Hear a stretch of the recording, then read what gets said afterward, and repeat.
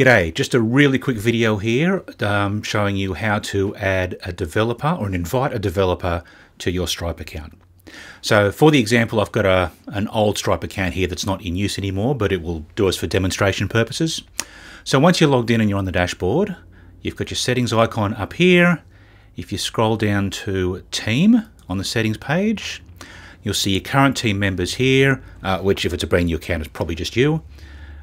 New member. Now click developer if you're inviting me to this, for example. Put my email address in there. I'll just reach around the microphone.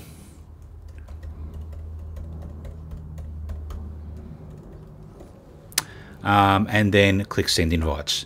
And what that will do, that will give me access to the nerdy parts of Stripe that I need to join the dots, but I won't see any of your financial stuff. I won't see your sales figures or anything like that.